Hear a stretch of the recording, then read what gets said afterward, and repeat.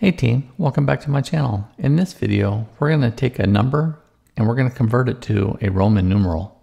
And we're going to do that in the SQL statement. I'm going to create a scalar function. Hope you enjoy this video.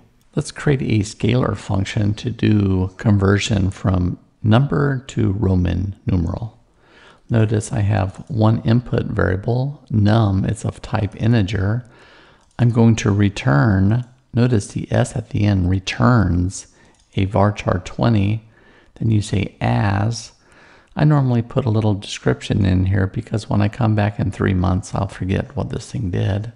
Then I declare Roman numerals a varchar 20, Roman a varchar 2. My current number is going to be an integer. And then I'm going to initialize val to 0, initialize POS integer to 0. And notice on Roman numeral, I initialized it to empty string. Then I'm going to say set current number equals num. Remember, our variable that comes in is called @num. I'm going to set that to current num. I'm then going to create a temporary table that's just inside of this scalar function. It's called lookup. Declare @lookup as a table. We have 3 columns, a position, a value, and a Roman character. Let's just take a look at several. So at position 0, we have a value of 1000, and its value in Roman numerals is M. The next one is position 1, value 900, CM.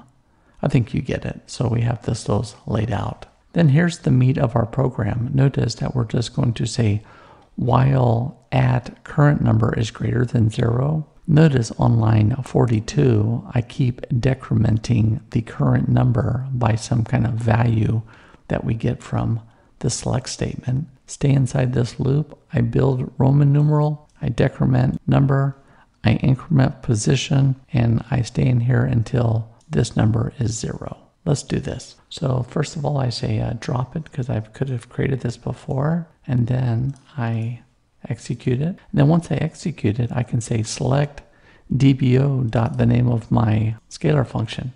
Let's do this. Execute, and notice that we have a good value. Now let's do some unit tests, and I'll show you how I do that. So here's a unit test where I have Roman numeral. I initialize it to empty string, and then I say num is 3500. So what I'm going to do is I'm going to get the Roman numerals for 3500. Now if it equals MMMD, then it's correct. If it doesn't equal that, we've got an error. So execute this, and notice I say that is correct. Notice on our second test, we're going to do this year. Notice it's 2022.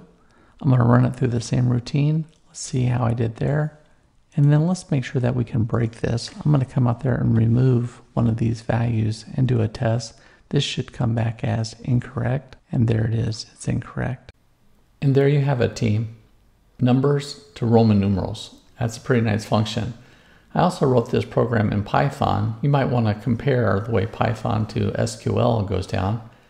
Always be learning. That's what my motto is. Now, take this program, don't copy and paste. Type this in, learn a few things, make some errors. Errors will make you better, I guarantee it. And then the practice makes I think I heard you, makes the master. That's right. Practice makes the master. Okay, team, that's the end of this video. Thanks for supporting my channel. And guess what? I will see you back in my next video. Have a great week.